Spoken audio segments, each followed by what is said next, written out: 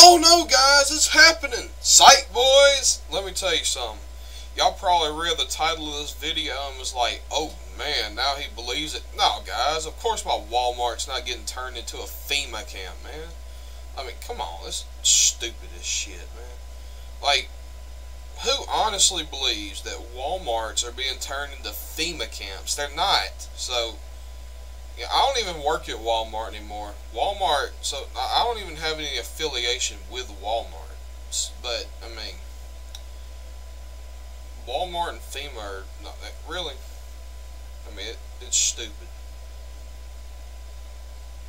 So, Walmart and FEMA camps are not mixing together. And that's the end of the story. FEMA does not want your Walmart. So quit freaking out. Bye.